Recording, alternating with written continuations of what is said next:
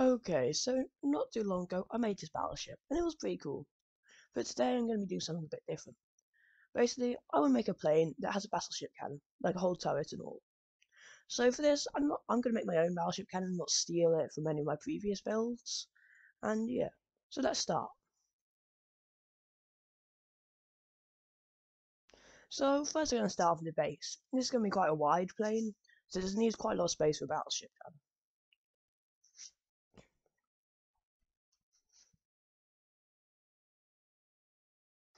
Now this wasn't too hard and it was pretty easy to get the right shape.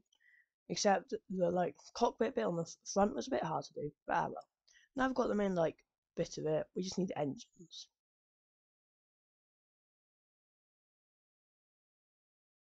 Now these were quite hard because I didn't know how long to make them lots of times, but it wasn't too hard in the end.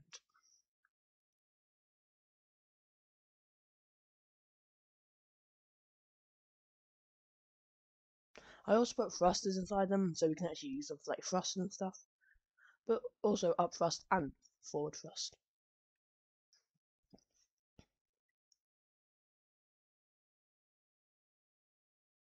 Now getting them the right shape was and size was pretty hard, but eventually they looked pretty good on the actual with the body.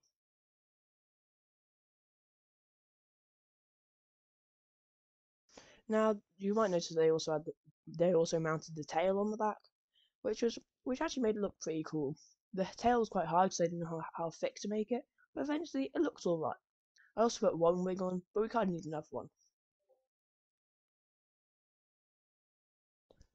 So yeah, we're almost done with the shape now. When we just weld on this wing, it should be done.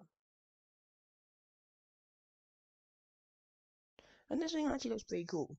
But first we need a door. Now this won't be any door, since this will just be a button door. Because I just think switches don't look very well, so it's just going to be controlled by buttons. So the way this is going to work is there's going to be a spark gun that's controlled by both buttons that will shoot a switch to toggle it on and off, which is just connected to the controller, which is pretty simple, but also makes this thing look a lot cooler. As you can see, it can work. It does make a bit of a spark gun sound, but that doesn't matter too much. So to start to make this thing fly, we're basically just going to add switches and connect them to all the thrusters.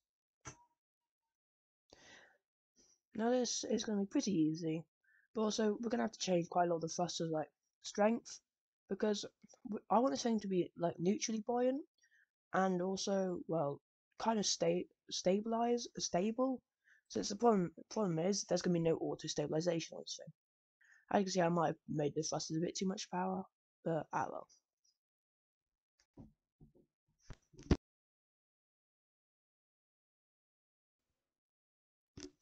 So anyway, now to test if it is buoyant. I basically just turned the switch on and basically just let it off the lift and see how it would do.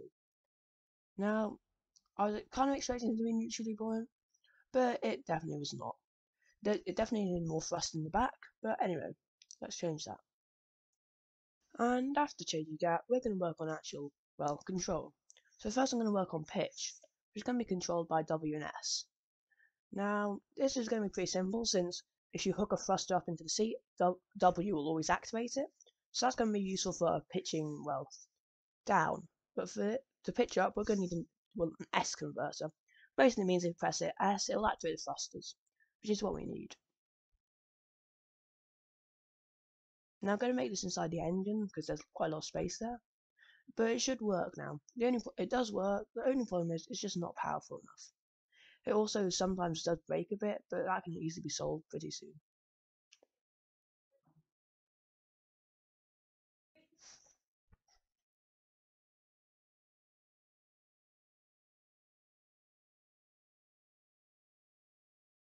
So yeah, the pitch is okay, but it's not great and isn't very powerful. So I think I might make it a bit more powerful. But anyway, we also need to add rolls since we do tilt to it. But it's actually pretty okay to fly right now, even though you can only fly in a straight line.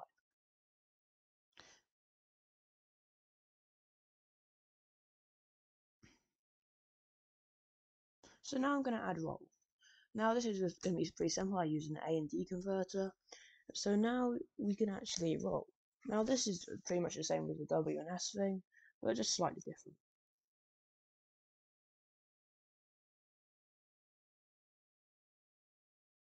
So yeah, now we can roll. It's incredibly slow, so I think I'm going to need to change it a bit to make it more powerful, but it is still pretty good.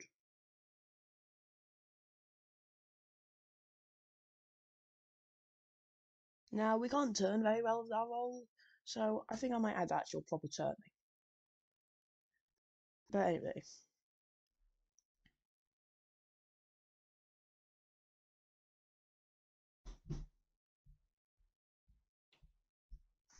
now I'm just trying to balance out like how much upwards thrust we have, because I want it to be pretty much neutral. So yeah, now I'm adding thrusters for turning. This is pretty simple. They're just going to be controlled by, well, two buttons, one for turning right, one for turning left. So anyway, yeah, now we can finally turn, kind of. It's not powerful enough, so we can hardly turn, which is kind of a problem. So let's change this. All we have to do is add more thrusters, and that's a lot more noticeable, and we can turn kind of sharp, but not really. But it helps a lot, and actually looks pretty cool. I did change the cockpit a bit so I could actually get out of my seat mid-flight, so I can actually get into the battleship, well, cannon seat. I'm also making it so this thing slows down and I'm not in its seat. So yeah, now I want to start on the battleship cannon part of it. Now this is basically just going to be in the middle of the plane, well, on top of the plane.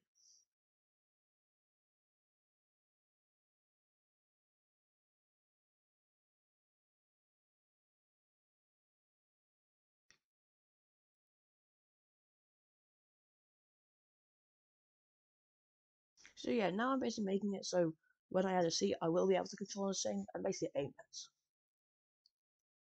So now I'm actually going to start by making the battleship cannon like exterior.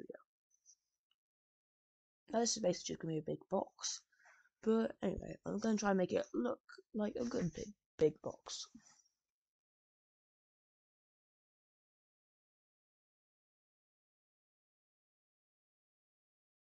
But then I quickly got bored and started working on the actual cannon.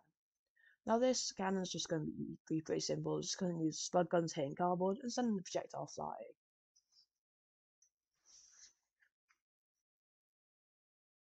Now this thing will have 4 ammo, which is pretty good, and will allow us to shoot quite a few things.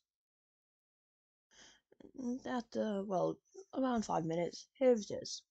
Isn't the finished product and things that do need to be changed, but it's also pretty good, because it sends stuff pretty far, and you can also reload relatively quickly.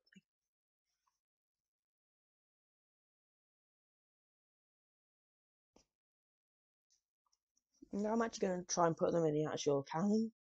Now I'm going to have 2, one for each barrel.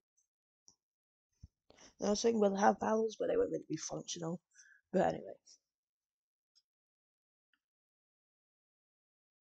Also, we might have to actually extend the actual battleship cannon a bit. But as you can see, we fit everything in. It does go a bit over like the line of how big this thing should be. We'll just have to make the battleship cannon a bit bigger. As you can see, you can shoot pretty far, and we can also aim.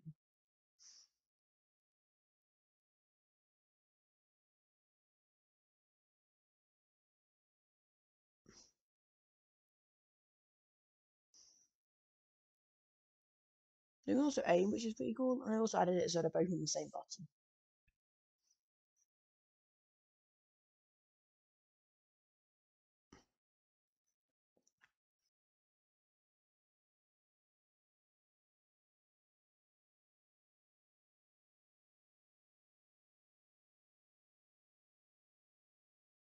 So now I'm just doing a few finishing touches, and I also added the rest of the exterior to the battleship cannon.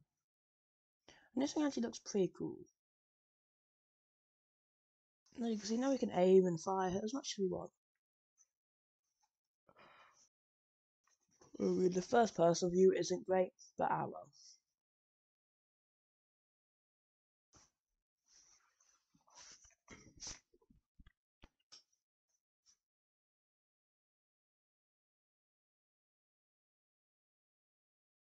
So it was just a bit of fine tuning to do since the battleship cannon kind of made the weight all wrong, since there's more weight at the top now, and means that we basically start to pitch up a bit too much. As you can see, we're completely, well, going backwards and we're about to crash in here. But this is a pretty easy fix and just need to add more thrust in the back.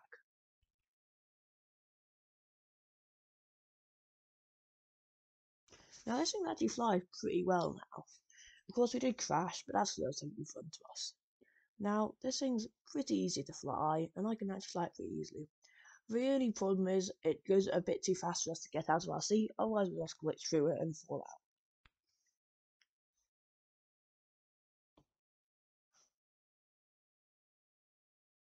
And now this is pretty good. Now we can easily go into the battleship cannon, and we could aim and even shoot if we wanted. Now there are still a few problems, like currently we're slanting a bit, but it shouldn't matter too much.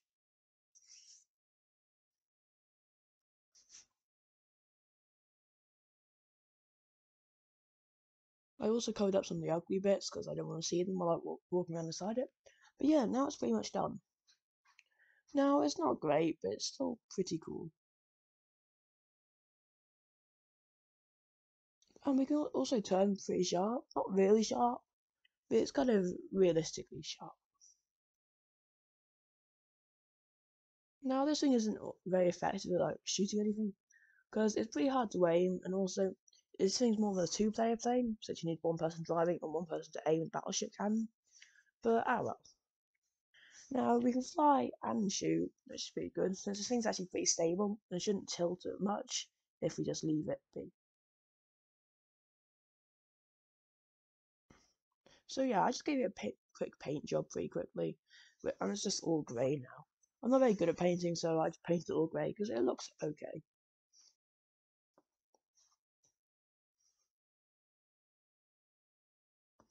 But anyway, how effective is this thing? Not very. You can't really. Well, if you're trying to shoot something, you can't really like get out. You'll see an aim in time, or it'll just be gone because this thing's actually kind of fast. Now, I did hook up the button to shoot to just the seat button, and it was pretty bad to be honest. I crashed into a tree, and the auto reloading system didn't work for some reason, which I don't know why. But anyway, this thing is pretty good though. It's pretty powerful, slow plane, and also it looks pretty menacing. It also, well, looks pretty cool as well, with just a battleship cannon.